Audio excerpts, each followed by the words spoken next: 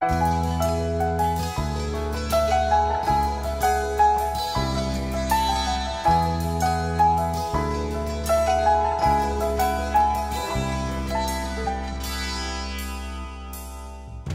it's my privilege to welcome a student intern from Evergreen State College, Alexis Wolf, who joined us this winter and took on the task of organizing a public program and working with Mr. Zients to bring him here to Olympia to speak today.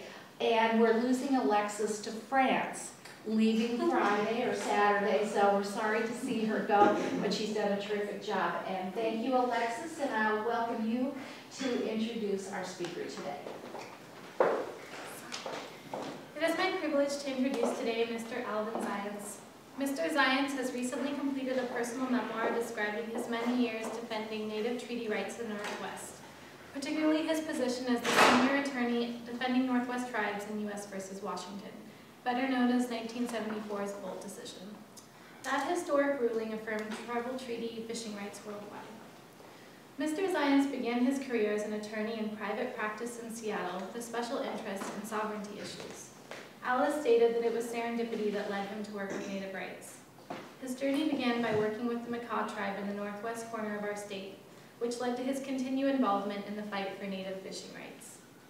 Alice described the Indian fishing rights movement as akin to the civil rights movement of the mid-20th century. Please welcome Al, Mr. Zients, as he comes today to share his story of a lifetime working for Native rights. Thank you.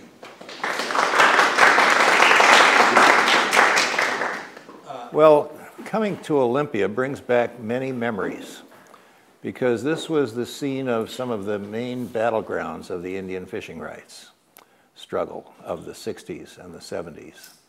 And I describe these in the book, and one in particular stands out in my mind. It was a case brought against 4 Indian people.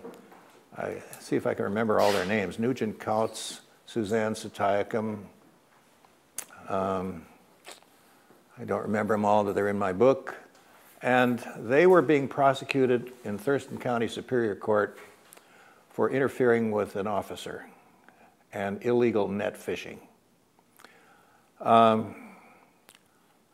They were members of the Puyallup tribe and the Nisqually tribe. They actually launched their boat from Frank's Landing on the Nisqually River. I got involved because I was a member of the ACLU, and the American Civil Liberties Union had been trying to think through how this struggle fit into the civil liberties framework, because civil liberties is generally viewed as an individual rights phenomenon based on the Bill of Rights. So where does treaty rights fit in? And I and another member of the board worked through this and came to a position that they eventually adopted, that treaty rights for Indians was the equivalent of the basic right to life, liberty, and property, because it was a survival right, and it was not a property right, but it was a way of life.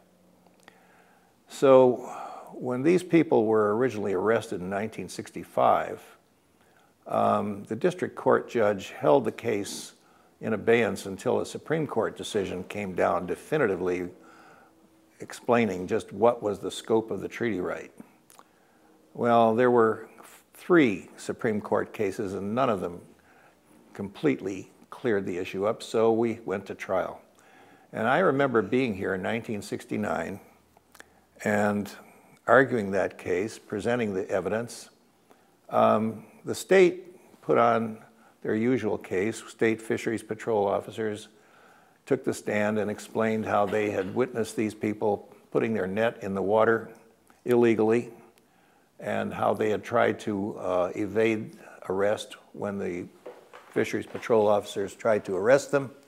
And as far as they were concerned, that was the whole story. But I knew there was a lot more to the story. And so when I cross-examined these officers one by one, I asked if there wasn't a melee that followed. And they reluctantly admitted, yes, there was some struggling. I asked, did you use any weapons? They said, oh, no, of course not. I said, didn't you use any flashlights to strike these Indians? No. Did you use any billy clubs? No.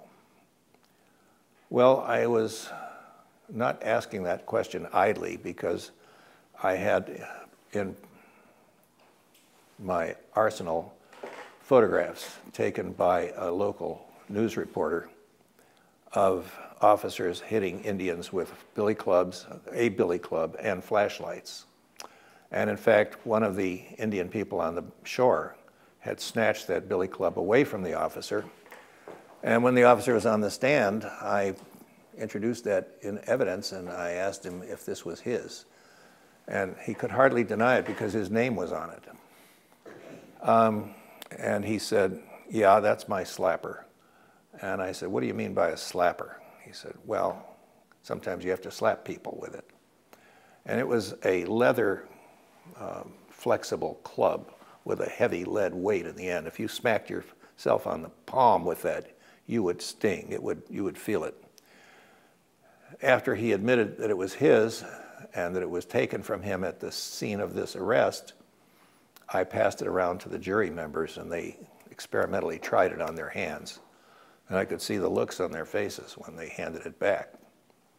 Then I called Indian witnesses who testified that they had been struggling to assert treaty rights all their life, that the state of Washington had systematically deprived them of the right to fish at usual and accustomed places, despite their federal treaty, and they were forced to sneak, to fish at night, to try to evade the fisheries patrol officers.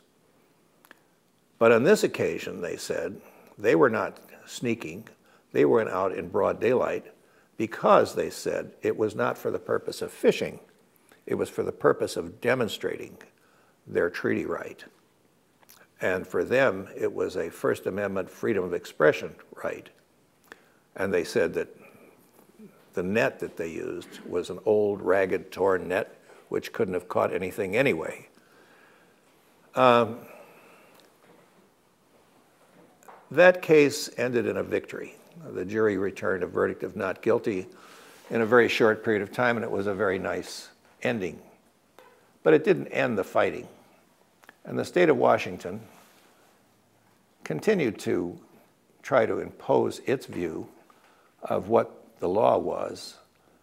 And their view was that treaty rights had been superseded somehow. They didn't exist. And the state court judges used a variety of arguments. They claimed that when the state was admitted to the Union, that superseded the treaty. Well, that was nonsense. But their main argument was that the U.S. Supreme Court had allowed them to stop Indian fishing for the purpose of conservation. And their position was everything they were doing was for the purpose of conservation. Now, in all of the cases that had come to the courts previously, it was a case of a lone Indian facing the whole array of state biologists and state experts, all of whom testified with all of the weight that a professional degree gives you, that this was necessary for conservation, that net fishing on the rivers would destroy the runs, and that the runs could only be preserved if the escapement up the river was allowed to continue uninterrupted. And that worked until 1970. By that time, there had been enough public demonstration. There had been beatings. There had been tear gassing. The story had moved off the sports pages. When I first began working in Indian affairs, the only place you ever read about Indian fishing was on the sports pages, and usually it was with a headline that said, "Indian poachers arrested." And if there was ever any mention of the treaty, it was in a very disparaging way. The Indians claimed some old treaty. Well, that didn't change until 1964, and that was a result of action taken by two young Indians, a Makah named Bruce Wilkie, Jr., and a Quinault named Hank Adams. The two got together and decided that it was time to take the initiative, be aggressive, and get publicity. And they got in touch with Marlon Brando. And Marlon Brando said, "I'll come up there and help you."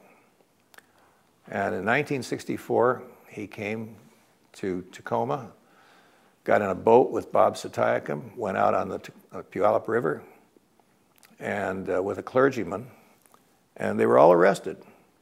I was there because Bruce had asked me to be there to help bail out Brando and Satiacum if necessary.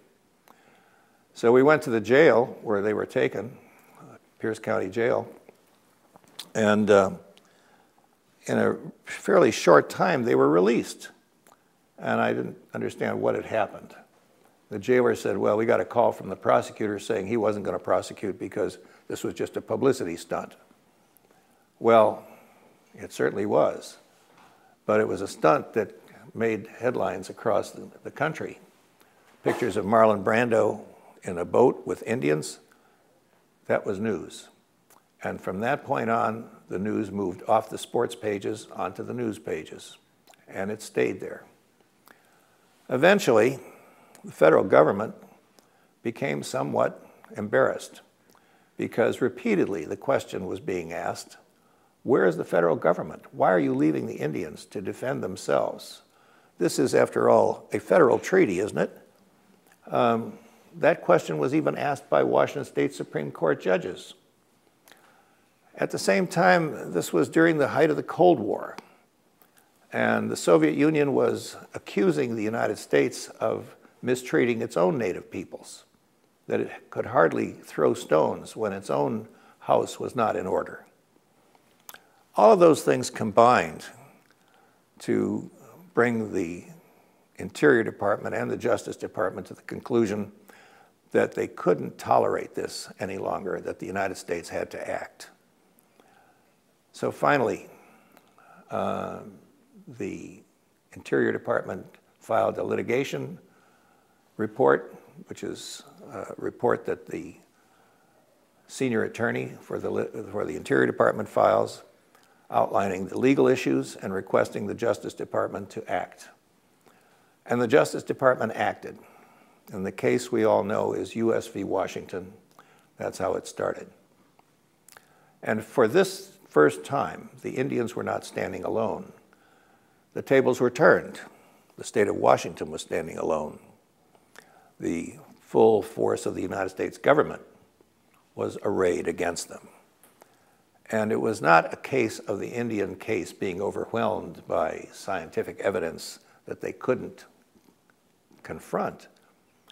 But the federal government engaged the services of an ethnohistorian named Barbara Lane, who was a scholar who had a background in anthropology and ethnohistory, and who had done very deep research into the background, the history of the treaties. So we went to trial in the courtroom of Judge George Bolt in Tacoma. I was one of 5 lawyers who were sitting at the table. And I have to admit, we were scared to death because the things we had heard about Judge Bolt did not make for comfort.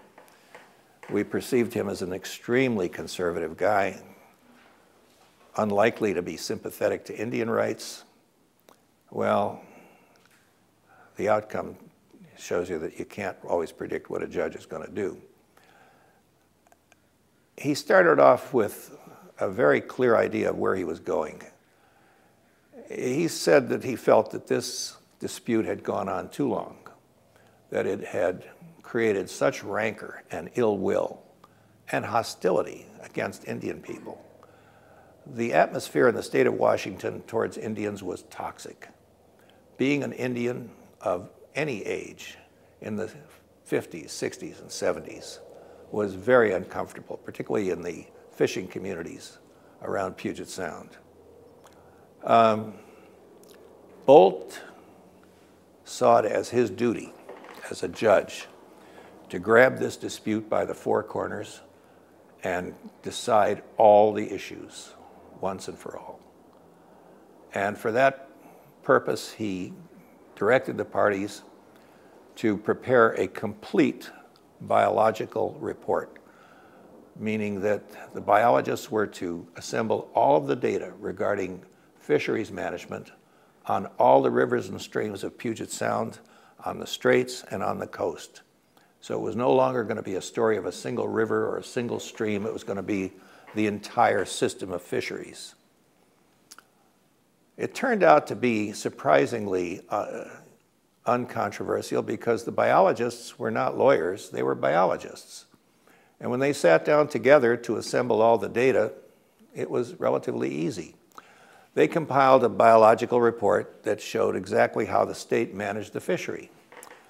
And it showed pretty clearly what we had been advocating, that the state had allocated all the fish, the harvestable fish, to the non-Indian fisheries, to the sports fishery, to the commercial fishery, and leaving only an escapement that was necessary for replacement, and therefore making the rivers out of bounds for the Indians, so that the conservation necessity was manufactured by the state. It was done in order to pacify powerful interest groups, sports and commercial fishermen. And don't ever underestimate how powerful these groups are. In those years, the steelhead fishermen had practically established a government within the government. The game department of the state of Washington was basically run by an appointee of a board made up of sportsmen. The game department operated through license fees paid by sportsmen, and the game department saw its function to preserve the steelhead for the sportsmen and nobody else. The game department was the most adamant, the most resistant to any suggestion that the Indians had any treaty rights to these fish. They came up with such wacky theories that I wondered how they could address the judge with a straight face. The treaty, many of you will remember, the Stevens treaties made in the 1850s, 5 of them, were basically real estate transactions. They were deals made to get the Indians off the land so that it would open the West up for settlement. And to do that, they had to agree to reserve small areas for the Indians called reservations.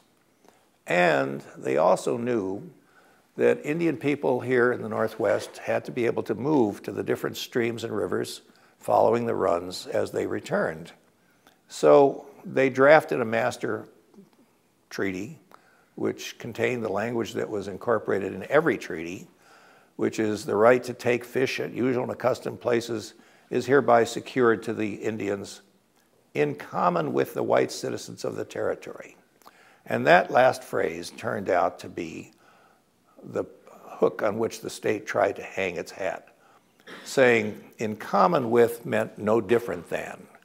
So if it was not legal for a non-Indian to put a net in the river, then it was not legal for an Indian.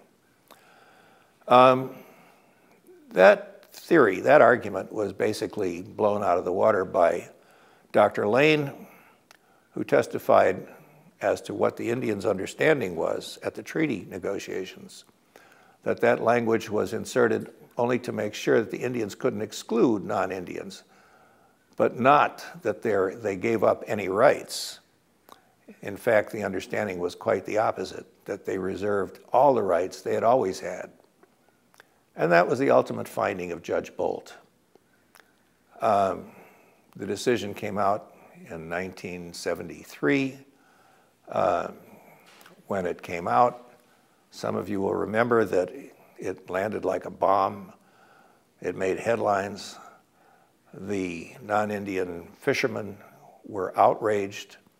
They considered it a violation of what they thought was equal protection, which meant no special rights for Indians.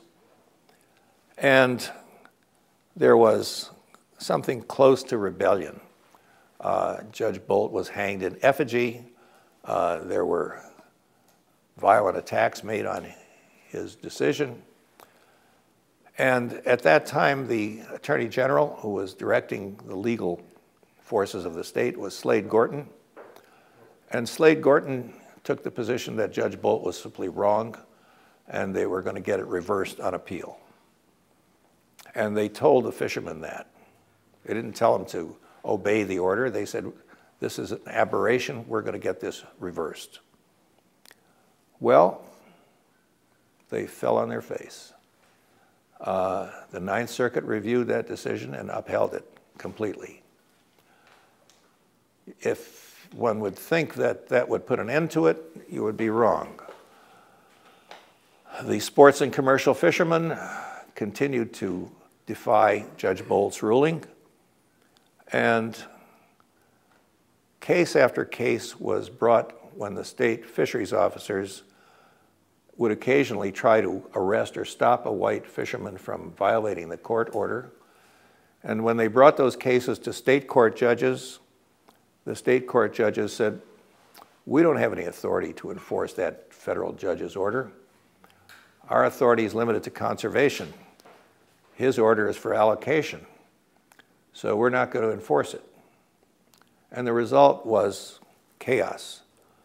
Fishing boats were going out all over Puget Sound, wherever, whenever they pleased, ignoring all the limits, all the rules. And Judge Bolt was faced with an absolute defiance of his decree. And he took some action which was utterly courageous. He placed the entire fishery under federal court receivership. And he ordered federal fisheries enforcement officers to go out on the water and enforce the decree. That meant the Coast Guard, National Marine Fisheries Service, all federal agencies. And fishermen were soon being hauled before U.S. magistrates and being charged with violating federal court orders. It didn't take very long for the defiance to stop, but it gave rise to another case, and that was the case that ended up in the U.S. Supreme Court. And in 1979, the U.S. Supreme Court looked at this case, upheld Judge Bolt in every respect, and in the process affirmed what the Ninth Circuit had said, that outside of the civil rights actions of southern states, the court had never seen such open defiance of federal courts. Now that's a dark chapter in the history of the state of Washington. I can tell you, as a person who was personally engaged in this, it soured me on the state of Washington. I had thought my state was a liberal, humanitarian, generous state. What I saw was a police state that was acting on behalf of a narrow interest group. Well, I've since cooled down and I've come to love the state again. But those were dark years. One can legitimately ask, well, what did that decision accomplish? What changes were wrought? Huge changes, huge.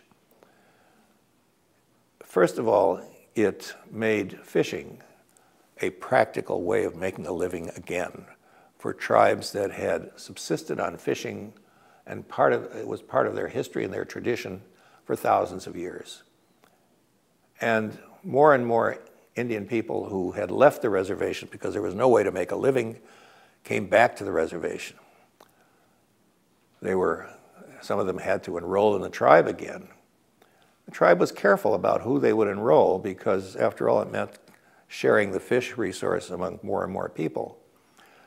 But you could trace the growth in the Indian fishery from the years before the Bolt decision to the years afterward, and it was a straight line up until it reached the level that Judge Bolt had set, which was 50%. Now, that didn't bring instant wealth to the Indian communities, but it did make some fundamental changes in Indian life. Indians had fished on the rivers in skiffs and canoes with nets. Now they could go out in the marine waters. They could get bank loans and buy a commercial boat. They learned how to use the equipment of a commercial fishing boat, which, if you know anything about it, is not a simple matter. You have to understand diesel engines, gas engines. You have to understand electronics, hydraulics. You have to be a pretty good business person to manage the boat, pay your insurance premiums. And I can tell you that in the case of the tribe that I represented, the Makahs, we helped them get a fleet of 10 boats through a Small Business Administration loan. The tribe applied for the loan, got the loan, and then sold the boats to tribal members on a contract which required that they make payments on those boats. If they failed to make a payment, the boat would be repossessed. And the tribe was very tough. And a number of the fishermen were not diligent. You have to really work hard to be a good fisherman. And they would leave their boat tied up at the dock, and they didn't go out, they didn't make any money, they missed their payments, and the tribe took the boat away from them. This raised a hue and cry. Many of them said that the tribe should give the boats to their members. The tribe said, we borrowed this money, we put the tribe's credit on the line, you signed a contract, and we're going to give this boat to somebody who will fish it and make payments. It took time. It took some years. But gradually, over time, a new generation of young Indians learned the skills of commercial fishing. Today, there are Indian fishing boats that are fishing up in Alaska, but some of them are operating 60-foot purse seiners, and they know how to run those boats. And they have brought prosperity, relative prosperity, to their communities. Now, if you visit most of the Indian communities around Puget Sound and on the coast, you will still see plenty of poverty. Not all fishermen get rich, but some have, and you can see the benefits that have been distributed throughout the community. Perhaps the most important change that that decision wrought was it required that the state of Washington treat the Indian tribal governments as governments and deal with them as equals, as co-managers of the resource, an idea that was anathema to state fisheries managers before the Bolt decision. It began slowly, but eventually the state began to see the benefit because the Indians had the data right at their doorstep. They could provide fresh information on fish runs to the state, to a central clearinghouse that the state had never had before. Eventually, the state got used to the idea that they couldn't really impose regulations unilaterally as they had. They had to sit down with the tribes. And that began to carry over into other areas of natural resource management. Water rights, timber, stream conservation. You can hardly pick up the newspaper today and read an article about logging or fishing or water rights without seeing the phrase tribal government in there. They're involved in all of these issues. That was a result of the Bolt decision. Judge Bolt is a hero of mine. I think he was a great judge. And I think I'll stop there. I invite questions because my book covers a lot more than the Bolt decision.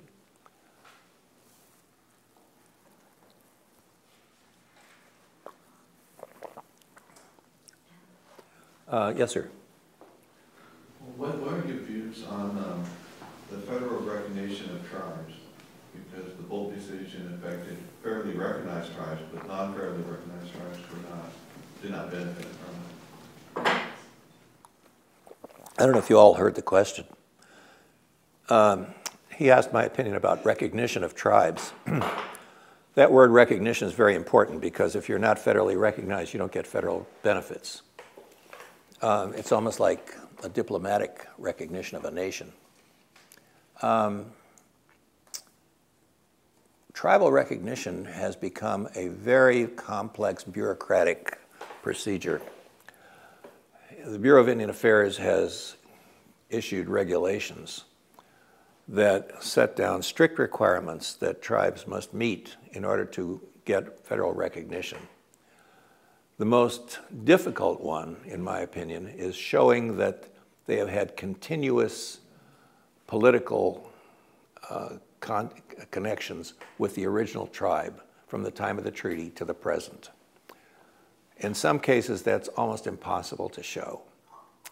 But other tribes have met that standard. Now, one can argue that the federal government should be more generous and liberal with that. There are strains in that area, and they don't come just from non-Indians. Tribes themselves are jealous of their rights, and they're not eager to see groups of people that they don't regard as tribal members anywhere coming forward and saying, we're a tribe. And particularly because it means that that entitles them to share in treaty rights. And in some cases, these are tribes that were part of the Stevens Treaty process, but chose not to go to the reservation that was set aside for them and stayed on ancestral lands. So tribes like Quinault, Lummi, Quileute oppose recognition for other tribes. Now that's not so nice.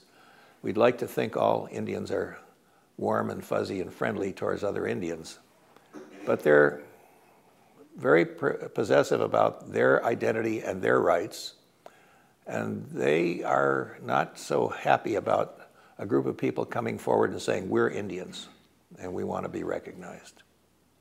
That's all I can tell you on that subject. This gentleman back here. Regarding, see, you said in '65 there was the first arrest here with fishing. I've read most of your book, and it seems like you kind of make an analogy of what was going on here was like civil rights in the South, maybe Selma. Can you talk a little bit about other people, other Native people that were real pioneers as far as fishing rights, being arrested, for example, McLeod's perhaps? Yeah. Well, the case that I mentioned here in Thurston County was really not the first case by a long shot. The first case arose out of the actions of Bob Satayacum, who was a Puyallup Indian, and he came out of the Army, and he was very angry that he couldn't fish when he knew that his people had a treaty. And he decided to take the state on almost single-handed. He went out on the Puyallup River in broad daylight, which was shocking because people were simply unaccustomed to seeing an Indian with a net in the river. Satayacum was the guy who, starting in 1957, brought the first of a series of cases that ended up in the U.S. Supreme Court. So the fight actually began then. It was joined by others. Billy Frank, as you all know, was a passionate defender of treaty rights and was arrested numerous times for his fishing on the Nisqually River. The Muckleshoots also were very vigorous in defending their rights. So it was by no means this little small group that I mentioned. There were many others. But the reason that I liken it to the civil rights movement in the South is that as the Indian movement gathered steam, it attracted more and more support, not only from Marlon Brando, but from Dick Gregory and Jane Fonda, celebrities all around the country. There were churches and ministers who came to the support of Indian groups, and it looked very much like the civil rights struggle of the South. And in fact, Bruce Wilkie, who was a Makah, and if you read my book, he's the young man who got me involved with Indians to begin with. He told me point blank, he said, we've seen what the black people did in the South. They've had their sit-ins. we're going to have fish-ins. And they did, and it worked. Yes, sir. In 1947, the state of Washington passed a far-reaching Forest Practices Act that overturned a whole bunch of logging practices, and it had a substantial impact on fisheries and other resources. It went to appeal on the U.S. Supreme Court. It was sustained as an appropriate use of the police power authority of the state of Washington upon challenge by various groups. I think it was probably was the Judge Bolt decision that really brought the Modern Forest Practices Act in 1974 and ultimately put the tribes in a negotiation status in the 1980s, middle 1980s with the Timber Fish and Wildlife. And it was probably the specter of the Phase 2 Judge Bolt decision that really brought the forest and fish regulation to bear. Would you comment on Phase 2 and what your view of how that works? Yeah, the phrase is probably not familiar to most of you, Phase 2. When you think of the Bolt decision, you think there's only one decision, but that decision was Phase 1. I was actually involved in creating what came to be known as Phase 2. Although we were asked by our client, the Makah Indian tribe, to enter the case on their behalf, other tribes came to us and said, would you represent us in this case as well? So we ended up representing the Quileutes and the Lummi, as well as the Makahs. In connection with the Lummi case, I went up to the Lummi Reservation. We had actually been retained by the Lummis before the case was brought, and when I went up there and I talked to the Lummi fishermen and the people, they said, you know, it isn't just a matter of the treaty right, but look what's going on in the river. Trying to remember the name of the river up there. What is it? Nooksack, thank you. You know, you get to be 81 and things start falling out of your head. They said to me, look, you got chemical plants that are dumping chemicals in the river. You've got farms that are dumping animal waste and fertilizer in the river. And we've seen the runs going down year after year after year. Shouldn't we have a treaty right to stop that? And I said, yes, you should.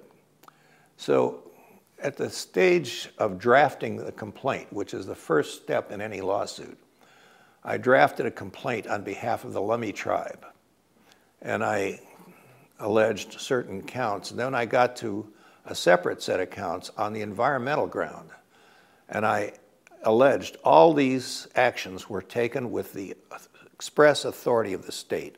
The state had issued discharge permits to all of these polluters, and I said they were destroying the resource.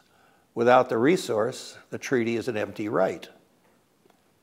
I believe it was the Squaxin Island tribe that made a similar allegation. So in one of our pretrial meetings with Judge Bolt, he looked at that and he said, this is a very important issue, but I think I should decide first, what does the treaty mean? What is the scope of the treaty? So let's reserve that to a separate phase. We'll call that Phase 2. That was Phase 2.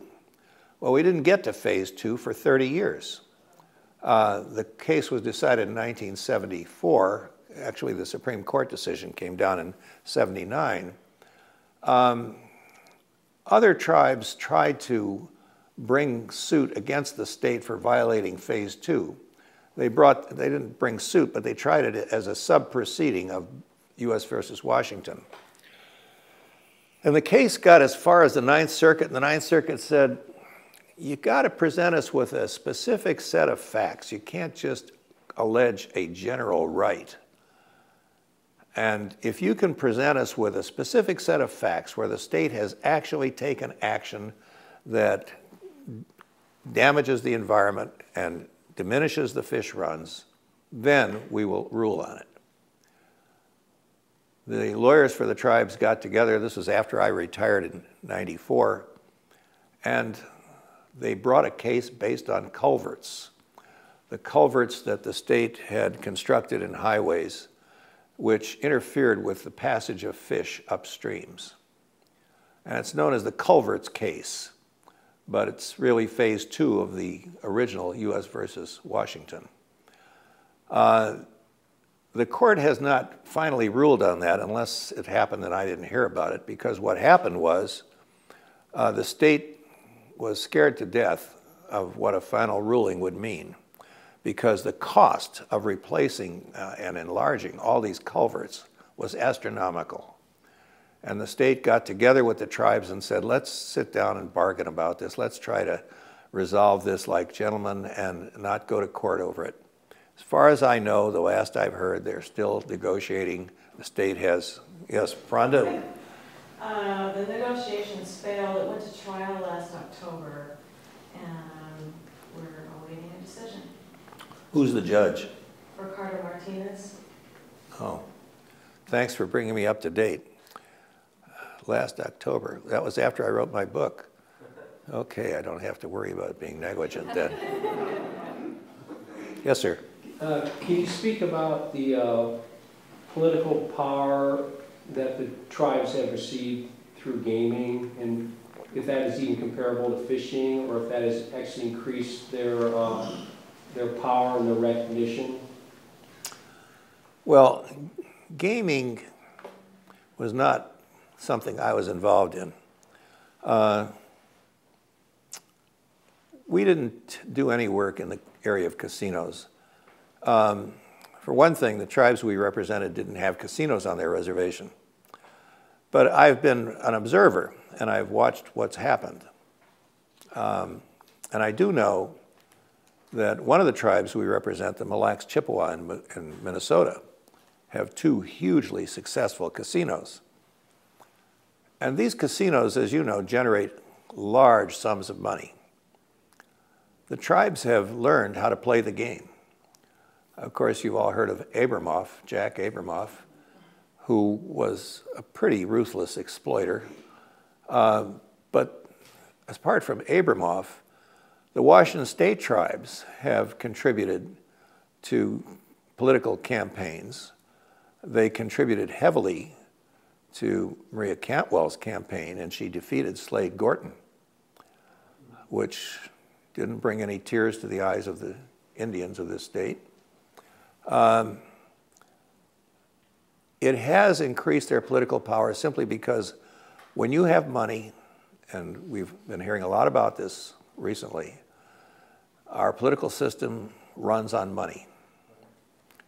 And the tribes were essentially non-players until they got casino money. Now they're players. They have Washington, D.C. representation. They have lawyers who understand the influence that money brings. So I would answer your question by saying that, in my opinion, casinos have enormously increased the importance that tribes have to office holders. They cannot be ignored as a kind of a pathetic little group of people who live on some reservation somewhere. They have political status, they have money, they have voice. Personally, even though none of the tribes I represent are, except the Mille Lacs, we don't have anything to do with their casino, I've never been involved in the gaming stuff, but I am delighted. I'm thrilled, because for many years, the issue that you heard discussed at every Indian conference was economic development, economic development. And it's as though that was a magic phrase. You could somehow collect a group of experts and bring economic development to the reservation. It turned out to be extremely difficult to do, and it wasn't until the gaming came along that tribes began to see real money. I'm thrilled to death, because here in the state of Washington, there's 2 tribes that have made money at gaming. One is Muckleshoot, and the other is Puyallup. Both of them were pathetic little bands of people who were living from hand to mouth. They had very little land. They were not widely respected. And that has changed enormously. And, you know, a lot of non-Indian audiences ask me, well, what about this gaming? That isn't Indian, is it? Oh, yes, it is. Always has been. And the history of Indian casinos in the state of Washington and elsewhere is very enlightening, because it came about when Indian tribes began starting with bingo. The state tried to crack down on their gaming, saying that was too big, too much money. And they tried to shut them down. Well, of course, they don't have any jurisdiction over the tribes. So in one case, they went to federal court. It was the Cabazon Band in California. And the court ruled that a federal law called the Assimilative Crimes Act, which is a law that makes it a crime to do anything on an Indian reservation that is a crime on state land, is also a crime on an Indian reservation. But the court ruled that the state permits bingo by charitable groups, the American Legion, the VFW. So the state cannot deny Indian tribes the right to engage in the same activity. And that led to the growth of casinos. Well, the states were scared to death that they couldn't control this because they couldn't impose their authority over Indian lands. So what did they do? They ran to Congress. They said, you've got to put a stop to this. Well, you know what happens when things get into the Congress. What came out was the Indian Gaming Act, which legitimized Indian gaming and set up a federal Indian Gaming Commission and set up requirements that a certain percentage of the revenue had to be distributed to the members of the tribe, and regulated it. It also said that tribes could negotiate, would be able to negotiate compacts. What is a compact? Well, it's an agreement between two governments that would govern or regulate the size of the gaming operation. But it had a hooker in there. It said, if the state does not negotiate in good faith, then the tribe is free to go forward without state approval. And the Spokane tribe here in the state of Washington gave up on trying to negotiate a compact with the state of Washington and went ahead and proved that the state hadn't negotiated in good faith, so the state had no hold on them. So the Indian Gaming Act has not been of much help to the states. The tribes themselves have been a help to the states because many of the tribes voluntarily pay to local government sums for services, law enforcement, road maintenance, other services. And of course, as you know, the tribes dedicate a large portion of their income to social services for their own members. Now, I think you might ask Donald Trump how much he devotes of his casino's income to social services. Not much. And so on those reservations, like Muckleshoot, you will see the evidence of prosperity everywhere. Yes, sir. Well, do you think it's important that the casinos and gaming has given more political power? My cousins grew up in the Tulalip Reservation, and one of my cousins has been involved with the new casino up there the last few years, and says it's a pretty corrupt industry, and that it's pretty much operated as any other large corporation that benefits from the success of the casino, benefited the upper 2% people that own it, and that poverty has actually increased on the reservation since the success in building of it. I can't comment on your cousin because I don't know him and I don't know how much he really knows. I do know that the non-Indian casinos have been very, very closely watching Indian gaming to see if they could come up with any evidence of criminal participation or corruption in order to get federal legislation. So far, without success. The Indian casinos have kept criminal elements out. Anytime you have a huge flow of money, you're going to get some corruption, you're going to get some diversion that is unauthorized. But, you know, the tribes are essentially democracies. The governing body is an elected body. And if they try to divert all the money into their own pockets, they will get kicked out of office. So I don't know the real story of Tulalip, but I suspect your cousin doesn't either. I'm just saying that so far I have not heard any case of major corruption by an Indian casino. He didn't suggest criminal activity, but just that only a small percentage was really profiting from this. Well, he would need to see the actual breakdown of the expenditures of the revenues, because a lot of that money goes into tribal programs, which he may not see. There are alcoholism treatment programs, there are youth programs, there are all kinds of programs. Yes, sir. Well, a couple of quick examples, and you know, I'm not a big fan of you know, gambling per se, but the Chehalis tribe has just opened some beautiful, huge new buildings, social services, youth programs. Same thing with the Nisqually tribe. The Puyallup tribe or Chehalis tribe, any kid who wants to go to college and has decent grades, their college tuition will be paid. Those are some of the you know, residuals from casino having that economic power. So it's a balance. Yeah. Yes, ma'am. I have a very fundamental question, I think. How is it, or is it, are tribal members citizens of the U.S.? Yes. As well as citizens of a sovereign nation? Yes.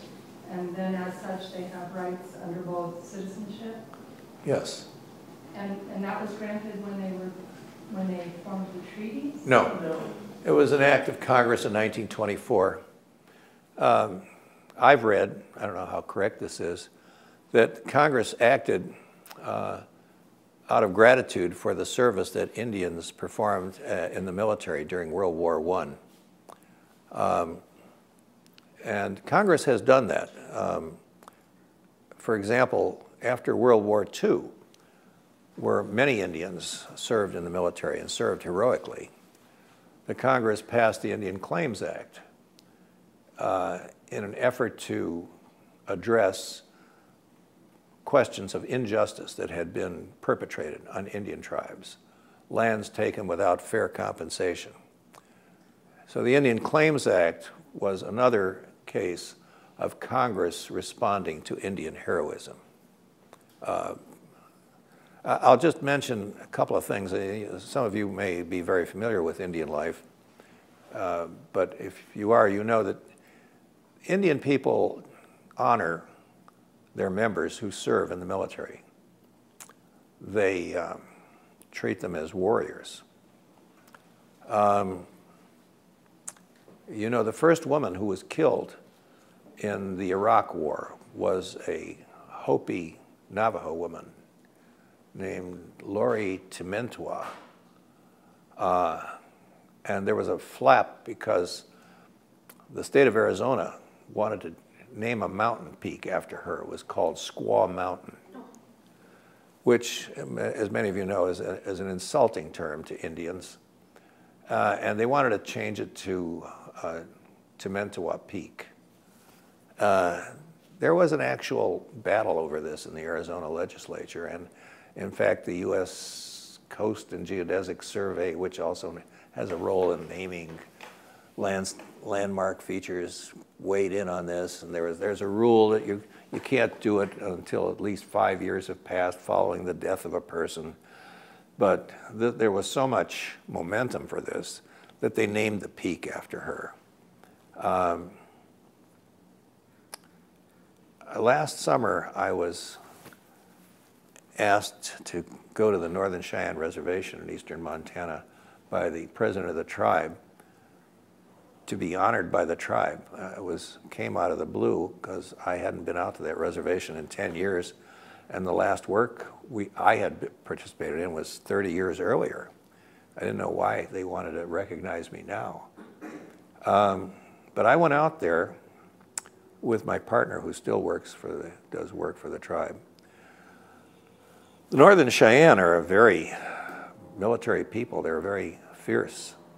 They and the Sioux were the ones who defeated Custer at the Battle of Little Bighorn, which took place not far from the reservation. And I went out to the powwow grounds. They invited me to attend their powwow. And the powwow grounds are about a mile out of the town where the tribe's headquarters are, Lame Deer. And as you approach the grounds, you can see teepees all over the place. It looked like a scene out of the 19th century. And we came into the stands, a kind of a circular arena. Was almost entirely populated by Indian people, very few white people, because Lame Deer is off the beaten path. You don't go there unless you really want to go to Lame Deer. And there was an arena, kind of a dirt arena with grandstands in a circle around it. And the honor guard formed to enter the arena. And the announcer proudly announced the names of each of the members of the Northern Cheyenne tribe who were in uniform as they marched in, carrying the U.S. flag. And it was clear that he was saying, we honor these people. These people are serving the United States.